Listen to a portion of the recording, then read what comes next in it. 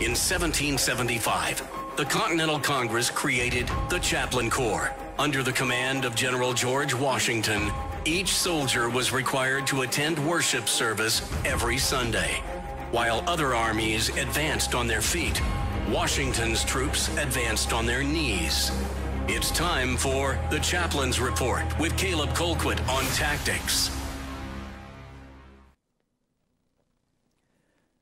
Again, for today, like we did yesterday, we're going to be foregoing our normal, regularly scheduled Chaplain's Report because I think that with where our country is right now, we could probably use a different message. Not that the messages in the Chaplain's Report normally would be inappropriate, just I think that maybe we can do something that's a little more timely, a little bit more specific. And one thing that I was thinking about the other day, because a lot of people have been asking me, what would the Bible have to say about this whole situation with the way that we're going to deal with our brothers and sisters in the church, the way that we handle and put on a public face in front of other people to represent the church? What would the Bible have to say about this entire situation? Well, the thing is, obviously, we know that the Bible teaches in multiple different places, and I went into great detail on this on yesterday's Chaplain's Report, that racism is obviously wrong, and that really stems from the idea that we are all brothers and sisters, that God created all of us and created us equally. You can see stories where racism does come into effect in the scripture where it always paints it in a negative light. You could go back to the way that some of the Greek Jews back in the New Testament were not being taken care of, and the church readily saw to and made sure that they were going to be taken care of, and there was not any racial bias going on with who was being helped, the widows and the orphans that needed that assistance, that kind of thing. We have passages, for example, in the epistles and in Galatians where it says that there is neither Jew nor Greek, bond nor free, all are one in Christ. And so that's the obvious part of that, but I want us to really go deeper. When it comes to specifically what happened with George Floyd, Christians do have an obligation to speak out against evil. And I've been very happy to see and proud of a lot of my Christian brothers and sisters speaking out against this evil. And so that's one thing. I do think that if you remain silent, it doesn't necessarily mean you're doing anything wrong, or maybe you're just trying to stay out of it for different reasons. I don't think that automatically that means that you are standing silent in the face of evil, partially because everybody pretty much already agrees with this one anyway. But I do think that Christians have an obligation to call out the killing of George Floyd or anybody else that has been abused by somebody in power, regardless of what the relationship is, regardless of what the skin color is. That's always the right thing to do. It's always right to speak out against evil things being done.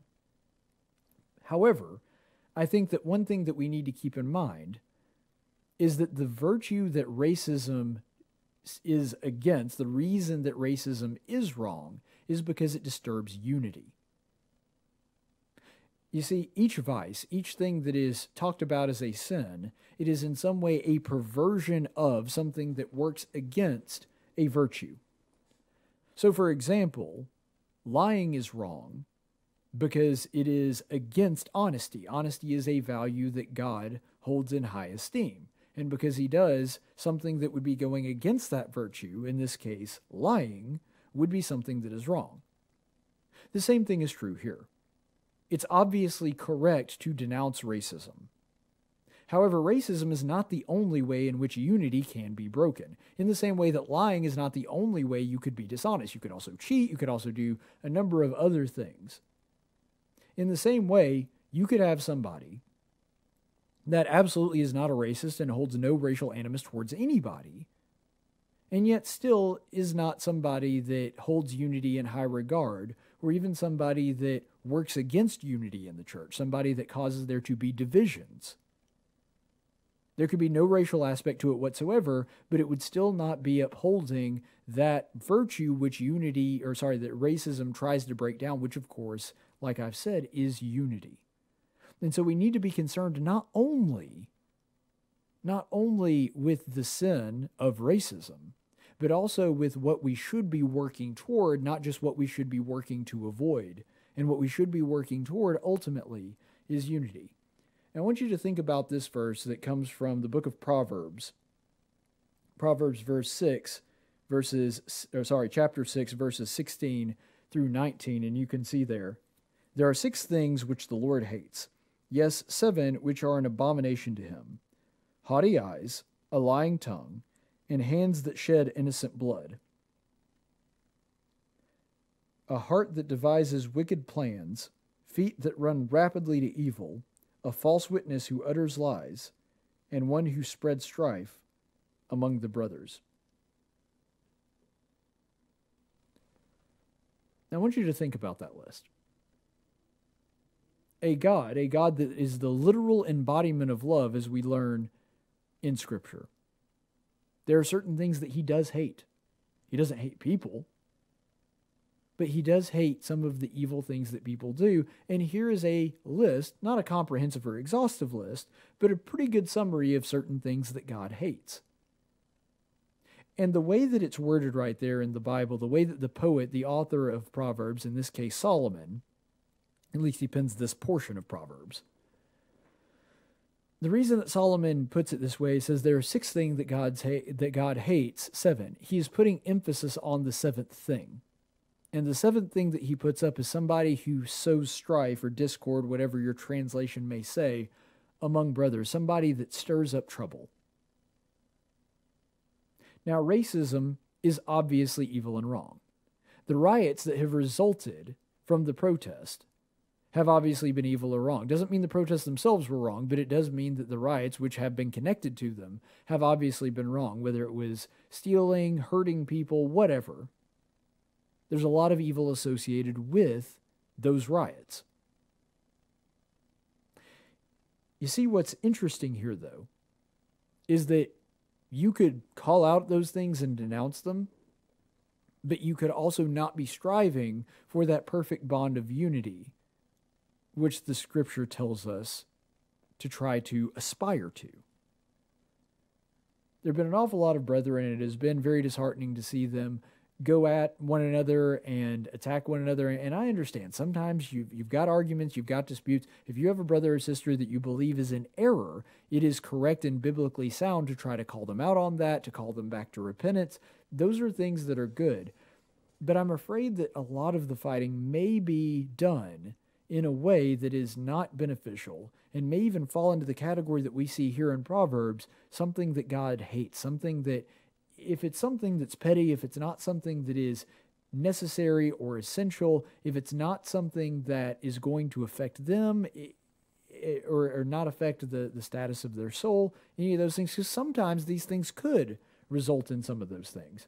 If you had somebody, for example, that was condoning evil behavior, let's say if you had somebody that was actually literally condoning Floyd's killer and what he did, or you had somebody that was condoning the riots. Okay, well, that's a brother you need to talk to. That's somebody that has some serious underlying spiritual issues, condoning that which is evil. That's a problem. So I'm not saying there can't be legitimate arguments that crop up out of this, but I'm saying whenever we have any of these discussions, especially the difficult ones, we need to constantly remind ourselves that we are fighting not only against things like racism, but toward unity. And if we're not fighting toward unity, then the other fights don't matter all that much. If what we're doing is not helping us move towards unity and reconciliation, then what are we doing? That's what we're called to do ultimately, isn't it? Now, obviously, you don't go for fake unity. Like I just said, if there's a brother that has a real problem, if there's an issue there, then that is a discussion that needs to be had. You don't just ignore problems in the name of unity, but you also don't specifically go out of your way to try to stir up strife and controversy. And if it is a fight that is going to damage your relationship with your brothers and sisters in Christ, then you have to ask yourself a serious question if that fight is actually worth having. Maybe it is. I think you have to judge that on a case-by-case basis. But if it's something that is causing a lack of unity, then you have to ask yourself, is the fight that important? Because if it's not, it's probably better to abandon it. And so I think that we would all do a great deal of service to one another and to the kingdom as a whole if we just keep this in mind and try to remember that we need to always be striving for unity. Watch out for people that aren't. Because if you run across people that are not striving for unity, that aren't looking for reconciliation, that do not want there to be this perfect bond of unity between people, whether it's racial issues, whether it's how much money people make, any of those stupid, trivial things that we have to worry about here on this earth. If there's ever somebody that is trying to create disunity, you need to be on the guard for those people, because those people will cause a church to break down. It can only tolerate so much of it. And after a while, unless just about everybody, if not a vast majority, everyone is really needed to accomplish that goal of unity. And the thing is that we have to be aware of as well, it can be both intentional and unintentional, which means just because you're not specifically going out there trying to create disunity, trying to stir up strife, doesn't mean you aren't. And I say this from my own perspective because I have to ask myself this question from time to time. Is having this fight really worth it? Is doing this, if it's going to hurt my unity with my brethren, is it something that is so spiritually important that this fight has to be fought out?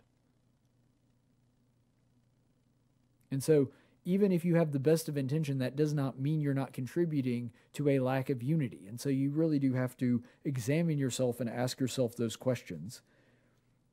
Because ultimately, if we are not striving for the perfect bond of unity, we are not living like Christ did, because he strived for unity between his followers and his disciples, but he also strove for unity with us. That ultimately the sacrifice on the cross, what that was supposed to do, what it was meant to do, is to bring us back into unity with both him and his Father.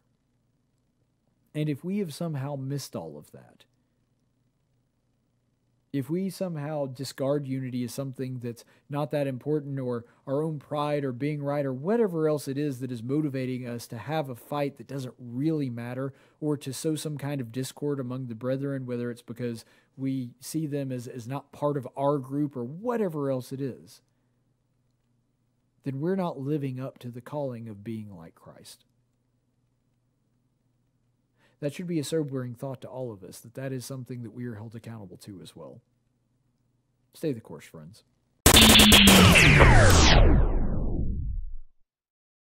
It's not exactly a secret that YouTube really doesn't like conservatives, so I'm asking for your help.